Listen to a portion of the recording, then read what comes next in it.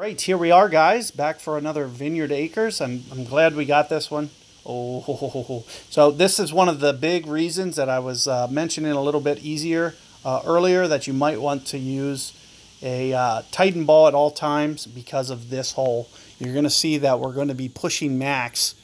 You know, if I had a navigator, I would really be putting a lot of pressure on myself here with this shot.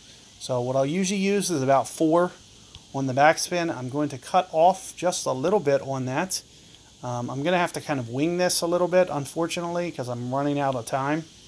So I'm going to try to go right around there.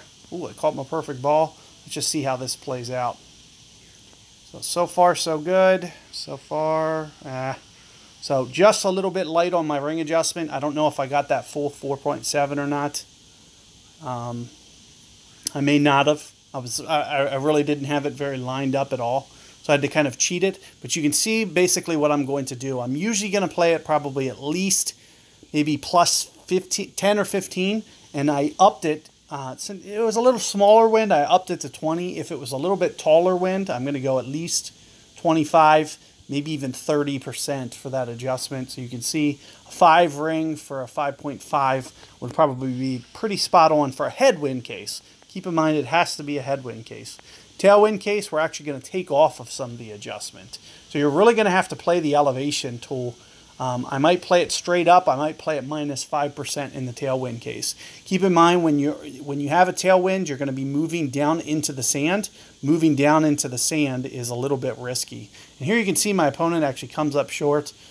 This is kind of, probably, not being able to shot copy anymore is kind of, really changing the way you really have to be very well inclined to be well versed in all these holes and shootouts. So if you're not, I do highly recommend, catching my channel and seeing if you can't get a little dialed in. Because if you're not thinking about these things like wind effect on every shot at all times, it's really going to start hurting your performance. So do pay attention to my channel.